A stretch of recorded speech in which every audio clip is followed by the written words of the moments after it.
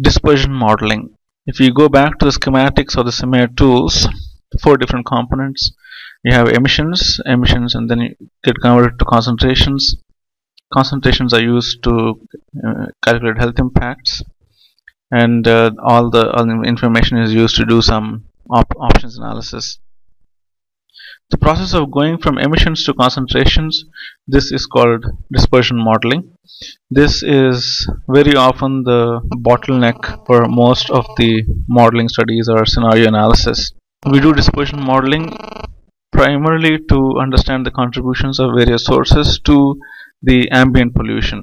So we have 2 different types of contributions. One, we have contributions of all these sources to the emissions, and you have contributions of all these sources to the ambient pollution. Both of them are very different, and what's coming in between, the difference, is basically because of the meteorological effects.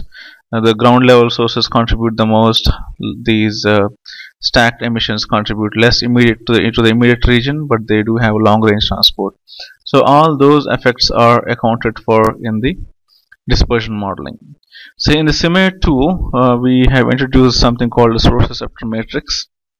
This basically links emissions from each source to a receptor point. Conceptually speaking, if we had a grid for, say, if this is our city, has a grid of 10 by 10, we will run a dispersion model with emissions in one grid only and see what is the impact of these emissions on the entire domain. So we do the same thing, we select another grid, and then we say, okay, if emissions are all in this grid, then what will be the impact of that in the other grids. Similarly another one, If we had a 10 by 10 grid domain, this will result in a 100 by 100 matrix. For every grid we run this model, and if we had a 5 by 5 grid, then we'll be having a 25 by 25 matrix. So if we take this into Excel, then we can use it for a quick conversion of our gridded emissions into gridded concentrations.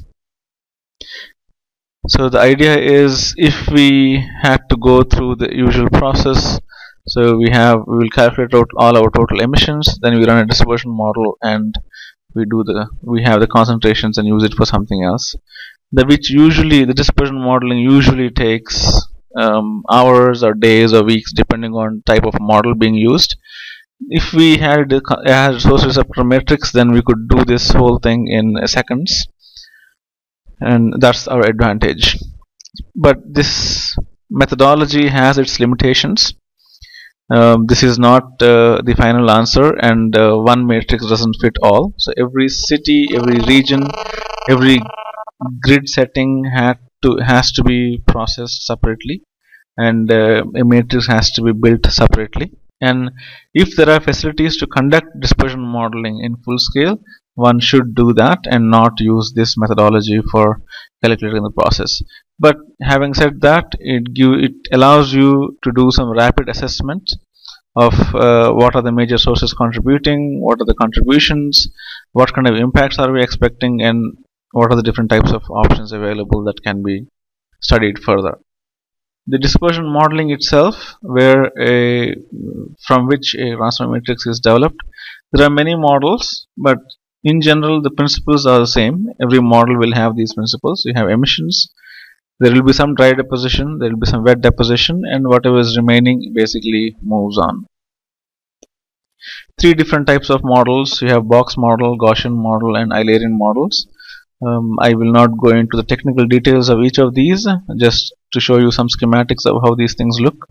A box model is a whole region or a city is assumed as a box, and your concentration is basically mass over volume.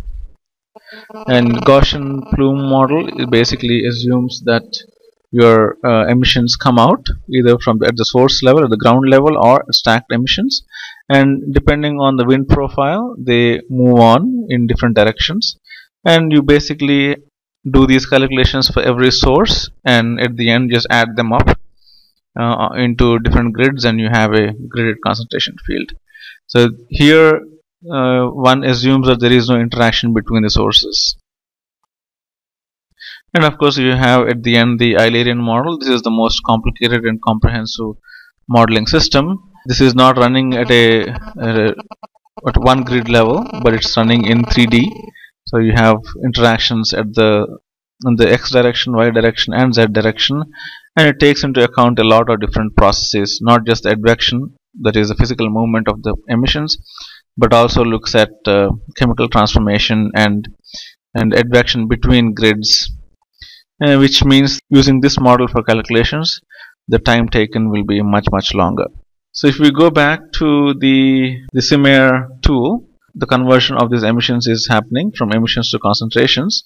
If you browse to the end of this worksheet, we do have four different types of transfer matrices included. So this is for PM coarse, means this is the transfer matrix for PM between the size fractions of 2.5 and 10, and then you have PM fine, which is everything under 2.5. We have nitrate formation and sulfate formation. So we can include both primary and secondary contributions to the total PM10 or PM2.5 concentrations, and these matrices has to be developed separately. So in the demo version we put only 4, but in actual calculations we do calculate this transfer matrices separately for area sources, which is ground level sources, separately for a point source, and another layer for large point sources. So all these combined, we can do some matrix multiplications, and you have emissions going to concentrations.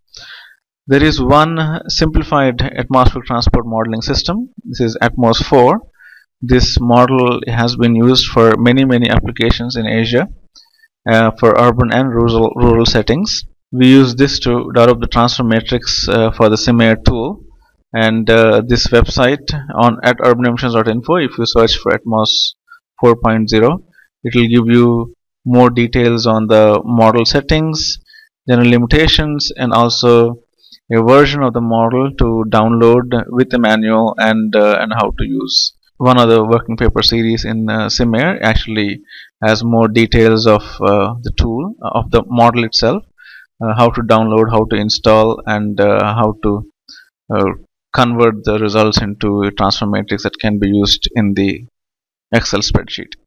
In the Excel spreadsheet, this in the demo version is a 5x5 example. We did find that within Excel the limitation is a 40x40 grid domain. If you exceed that 40x40 limit, you have higher chances of crashing Excel, but anything lower than that, it seemed to work okay. Of course, if you have a bigger computational capacity, then it should work fine. So if you have more questions on how the dispersion modeling works, or how to use other dispersion models to put together a transfer matrix that you can use, please send an email.